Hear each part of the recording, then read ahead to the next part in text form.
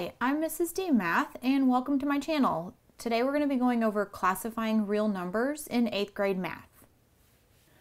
So in order to understand how to classify real numbers, we need to do a review over rational numbers. And our rational numbers are going to include natural numbers, whole numbers, integers, and rational numbers.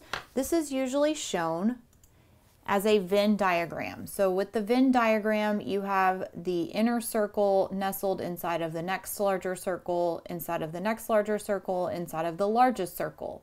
So the whole circle is rational numbers. So that means that each level from the inside out are all considered rational numbers. But if they're only in the outer circle, they're only a rational number. And we'll go over this in a little more depth.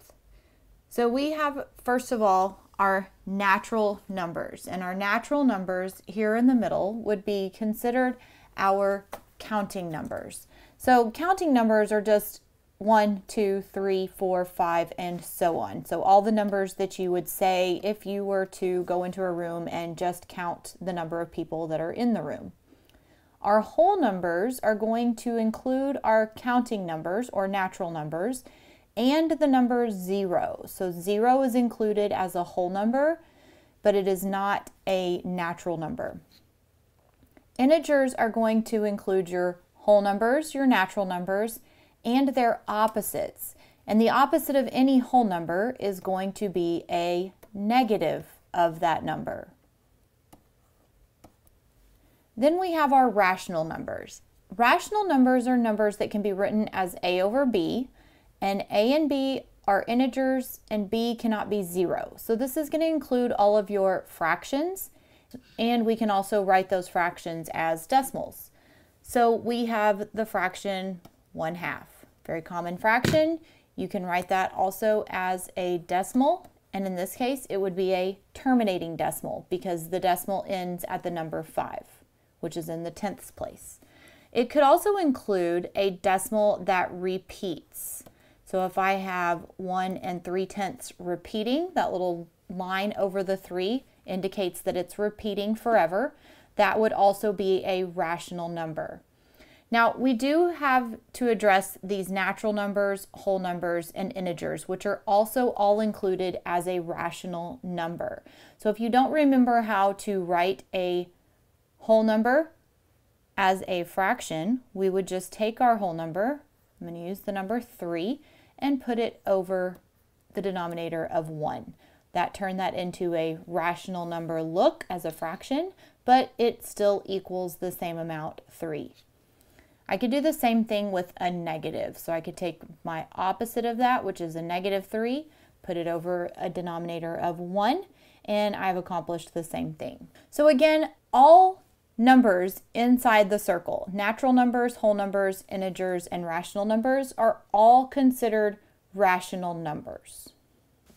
These rational numbers are just one part of our real numbers. So again, you have your counting numbers. So we're going to start with 1, 2, 3, 4, and continue counting. We have our whole numbers, which are the counting numbers or natural numbers, and 0. Then we have our integers, which include our negative whole numbers. And we have our rational numbers, which are going to be your fractions and your terminating or repeating decimals. Then we have what is considered our irrational numbers. Your irrational numbers are going to be numbers such as pi. Pi is approximately 3.1415 and continuing. Pi never ends and never repeats, so it continues indefinitely and it does not have a pattern. So that's what makes it an irrational number. Another example of an irrational number would be the square root of 3.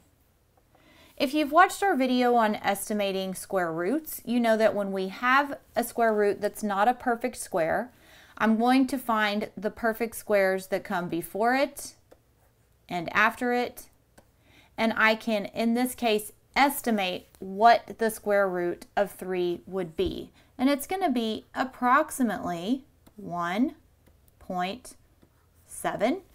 Not exact, but if I were to do this on a calculator, it would continue on indefinitely and it would never repeat or terminate. Another example of an irrational number would be the square root of 11. So really the square root of any number that is not a perfect square. So now we have our rational numbers and we have our irrational numbers. So we can have a set of numbers that are considered rational. We can have a set of numbers that are considered irrational. And all of these numbers fall under the real numbers category. Therefore, irrational numbers are a subset of real numbers, and rational numbers are a subset of real numbers. Integers would be considered a subset of rational numbers. So you have your set of numbers, which is your real numbers. That's going to include all numbers. And then you have your subsets.